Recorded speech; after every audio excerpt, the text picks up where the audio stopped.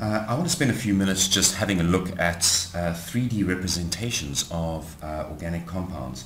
Now, like it or not, in organic chemistry, carbon is tetrahedral, and because of that, there's a three-dimensional shape to all organic compounds. And so we need to be able to learn the methods that organic chemists use in order to represent the three dimensions of molecules. I've got a very simple molecule here of ethane, and it's not a terribly exciting molecule, but even just in a simplicity with two carbon atoms, there's a three-dimensional shape to this molecule which we need to be able to appreciate.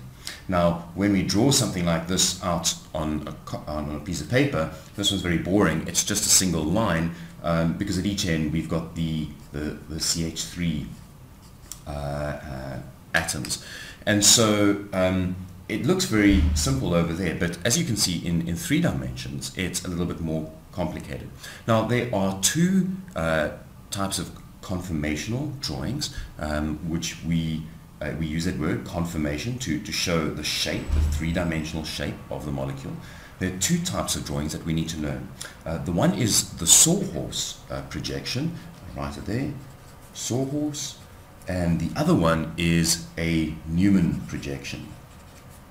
And both of these are actually going to be very important in terms of being able to represent three-dimensional structures of organic compounds. Now, the Sawhorse projection is actually just looks very much like the structure that we have here. And what we can do with the Sawhorse projection is we look at this molecule just as we have it over here, and all we do is we put four of the atoms, in this case the hydrogen, the carbon, this carbon, and this carbon, all in the plane. In other words, it's in the plane of the paper that we're drawing. When we look at that, we can see that there's one hydrogen going to the back over there, and one hydrogen coming forward, and another one going coming forward over here, and then another one going back over there. So as we look at this, if we look at this diagram over here, if we draw out the Sawhorse, it's going to look like something like this. We've got the straight line with the two carbons, and we've got the hydrogens over there. So we've got a hydrogen, and now we need to draw in the other two hydrogens. The difficulty with this, as I pointed out in another video of mine, is that this hydrogen that's coming forward over here and the hydrogen that's going back over there are eclipsed by each other, or at least we can't see them because the one is directly in front and directly behind. And so we have to cheat a little bit in the Sawhorse projection in that we're going to have to show the one hydrogen with a wedge coming forward like that, and the other one going towards the back. And we're going to kind of put it slightly skew when we draw that. And likewise with the other one, we're going to have a hydrogen coming forward and a hydrogen going back, and it will look something like that. So the Sawhorse projection, for all intents and purposes, is very much like our line diagrams that we have been drawing so far. The only difference being is that we kind of put this line flat. We don't have the zigzag in the plane of the paper, a little bit skewer, but it's going straight across like that over there. This one shouldn't be too hard for you to actually see, and when you see pictures of Sawhorse projections, you shouldn't have trouble with this. It's the Newman projection, which is actually quite important, but it is a little bit more difficult to see. The reason it is important is that the Newman projection is looking down this bond over here. So we're going to turn this around, and if we look down that bond, as I've shown it over there, what we're seeing is the two carbons are on top of each other. And what we're looking at are the three hydrogens that are towards us on this carbon over here, and we see the three hydrogens behind over there, which are on the other carbon over there. Now, just before I draw the Newman projection, let's just look at ethane itself. And look at the way that I've drawn that. The first thing is that, or the way that I've represented it over here, you can see that the hydrogen that's in the front over here, pointing directly up, is directly opposite, or the word we use is anti-periplanar, to the hydrogen that I've put behind over there. Now, I'm going to turn it around again over here. This bond over here is a sigma bond. There is effectively free rotation around this bond over here. So if we look in this projection, which we're going to learn how to draw just now, the Newman projection, what we're saying is that this whole front part can turn round and round and round freely.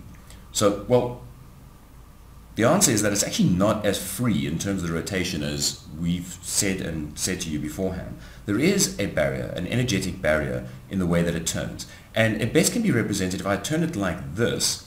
And what you can see now is that the hydrogens in the front are eclipsing, they are covering the hydrogens at the back. All right. If I turn it another 60 degrees, I'm going to get to this kind of position over here where the hydrogen in the front is as far away from the two hydrogens at the back as possible. And this we could say is a staggered arrangement. And these are the two extreme conformations that ethane and in all sp3 carbon centers, and I'll give you another example just now, can adopt. The one is a high energy eclipsed conformation. This is high energy because this hydrogen over there is directly behind that hydrogen over there, and they're going, even though hydrogen is small, they're going to be bumping into each other. But if we turn it like this, this hydrogen over here is now not bumping into any hydrogens at the back. Likewise, this hydrogen at the back there is not bumping into hydrogens in the front. And all of the hydrogens, if we look at it, are bisecting the ones in the front or the back, depending on which one we're looking at. So that's the one thing that makes this more stable. The other thing that makes it more stable, a little bit more difficult to explain, but remember that this sigma bond, the carbon sigma bond over there, also has an antibonding orbital, which is in the same direction as this. So there is the bonding orbital over there. The antibonding orbital has a node which is over here and another lobe that is at the back over here, pointing directly behind it. Now this antibonding orbital, which is empty, experiences some stabilization from this bonding orbital that is directly behind. They can slightly, in a sense, overlap, and because of that, when these align, in other words, they are anti-periplanar, this one is in front over there, this one comes down over there. When they're anti-periplanar, there is a stabilization. It's called hyperconjugation, and it's because the antibonding orbital that is over here can align with this one over here. Likewise, behind us, this one's antibonding orbital, which you can't see, it's behind over there, all right, is going to be in this direction over there, and it's going to be aligned to this sigma bond over there. So the sigma star of this bond is going to overlap with the sigma of this carbon-hydrogen bond. All right, so it adds an extra stability to it. All right, so this is the preferred conformation for all the reasons I've said to you. There's steric argument, which is the hydrogens are as far away from each other as possible, and there's an electronic argument, which is to do with hyperconjugation. So how do we draw this in a Newman projection? If we're looking down these two atoms, well, if we look straight down, what we are seeing, let's put on the side here, what we are seeing in the front is a hydrogen pointing up like that, and like that, and like that. Approximately, this is, as we're looking at it, 120-degree bond angles, all right, because it's like a perfect triangle as we look down this tetrahedral carbon from that angle. So we're going to have a hydrogen, a hydrogen, and a hydrogen. Now, the carbon that's at the back, as you can see, it's basically just a little point as well. The front one we did it, so the other carbon that's behind is going to also be directly behind. And the problem is if I just draw now the hydrogens going out, right, these back ones, it's going to be very difficult to see which hydrogens are at the back and which in the front. So what we do is we make the carbon that's at the back, we make it bigger. So we just put a little circle there, all right, and that circle represents the carbon at the back. This little point over here is the carbon at the front, and the one at the back is or the circle at least, is the carbon at the back. So now we put our hydrogens onto there, and this is the Newman projection of this ethane molecule. So now, just to complete our understanding of what I just said to you, let's just look at butane. So butane is a little bit more complex. Obviously it's ethane, so we would just normally draw it as a zigzag like that. So it looks very simple when we draw it on a flat piece of paper like that, but of course butane is a lot more complicated. Even with just only 4 carbons, they're all tetrahedral, and so there is a 3-dimensional shape to it. Now butane can adopt many different conformations. All these sigma bonds can turn around and swing around in a lot of different ways. But it turns out that the lowest energy is the one where we are going to be, all the bonds are staggered as we saw previously. So we start looking down the one bond over there, and what we want to do is we want to get that staggered, so we stagger it like that. So what we have now is all the atoms are intersecting each other and they're staggered. So we now look down the next set of bonds, and that's that one over there, and we want to stagger all these. But now look at this, we've got a methyl group at the front there, and we've got a methyl group at the back there, and they are very close to each other. That's not ideal. What we want to do is we want to get them as far away from each other as possible. So by doing it this way, all right, we now have this front methyl group is as far away from this back methyl group as possible. And we look down the last set of bonds, which would be that last methyl group, and we're going to stagger them like that. When we look at it from the side, we see the zigzag pattern, which we always draw out, and that's one of the reasons why we get that zigzag pattern. But let's just go back to looking at the how we would draw a Newman projection down this carbon and this carbon over here. If we number it, this is carbon 1, 2, 3, and 4. So we're going to look down the C2 and C3 bond over here. So we're going to look down that. So we want to look down, and we're going to stick our eye. All right, we're going to stick our eye looking down this bond over here. So in order to do that, we're going to stick our eye right over there. So we're going to be turning it, and we're going to look like there. Sorry for the bump.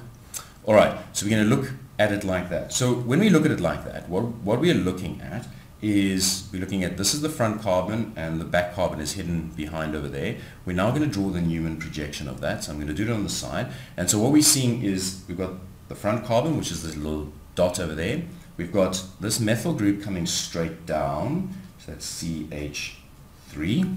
And we have two hydrogens going out like that. And so that's that forward carbon. Then we're going to do the carbon at the back, which we need to draw a circle for. All right. And the carbon that's at the back, let me just try and hold it a bit better there.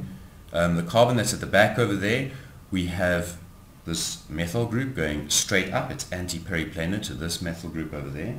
So CH3, and the two hydrogens are going to be over there and look something like that. And so lastly, I just want to show you how we would draw Newman projections of something that's a little bit more complicated than butane. And for this, I've chosen a molecule of bromobutane, 2-bromobutane. And as you can see, because this carbon over here has 4 different groups associated with it, it's actually a chiral carbon, and so we need to know how to draw the Newman projection in such a way as to preserve and make sure that we are drawing it with this correct chirality. So I've done the 3D model. Obviously you're not going to have a 3D model every time that you want to draw these structures out, so we have to learn how to translate the flat structure that are drawn over here into the Newman projection. But just to show you the model, this is what we're going to look at.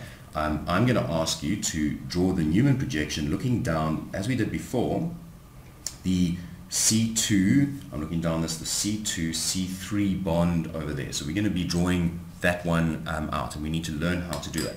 So there's the 3-dimensional model that I've drawn over here. The bromine is coming up towards us over there. See, there's a hydrogen going towards the back. And so this is the structure that we are looking at. So the Newman projection is we're going to turn it. If we're looking down this bond over here, that's C2, C3. The C2 comes in front of us like that, and that is the Newman projection that we are going to be drawing out. All right, it's going to look something like that. But we need to be able to do this without, as I say, using models. So what we're going to do is I'm going to take this model away, and I'm going to you can try and draw using this model over here, but I want us to show how we're going to do this looking at the flat structure that I've drawn over there.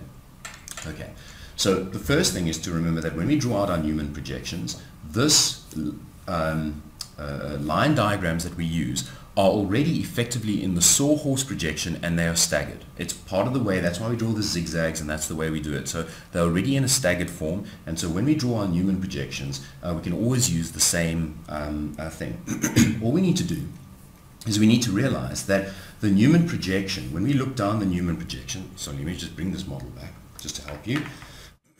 When we look down this carbon over here, when we're looking down that bond over there, this line that is in the plane of the paper, just follow us, there's carbon 1, 2, 3, and 4. This line that is there, and we're looking down 2 and 3. This line in the flat of the paper, in the Newman projection, when we turn it round like that, this over here where my pencil is, was the plane of the paper. Okay, just watch that again. This is an important thing to note. There's the line that we've drawn over there, that's in the plane of the paper. So when we turn it round like that, and we look at the Newman projection, this over here is the plane of the paper. This methyl here, this carbon, the carbon behind, and that methyl group over there are the plane of the paper. All right, so we take this away over there. So when we draw our Newman projection, we're going to start with the carbon in the front. We're going to go straight down, because as we look at this over here, we put our eye over here, this methyl group that's in the plane of the paper is going down relative to our eye. If we put our face over there, this is going down. So there's the CH3. So the other two groups must be somewhere on those two. We're going to come to that now. All right. There's two other groups. There's a hydrogen and a bromine on one of those two positions. And then behind us, all right, there's the carbon that's behind. Behind us, you can see there's that methyl group. We're looking down. There's carbon 2, carbon 3. Carbon 2 is this dot here. There's carbon 1, 2. The circle is carbon 3. Carbon 4 is connected to carbon 3, and it's going straight up. As we look at that, that's the plane of the paper. It's going straight down, and this is going straight up. All right. So that's the CH3 over there, and of course there are two other groups. But this is easy because those two are just hydrogens, so we can just put them in already.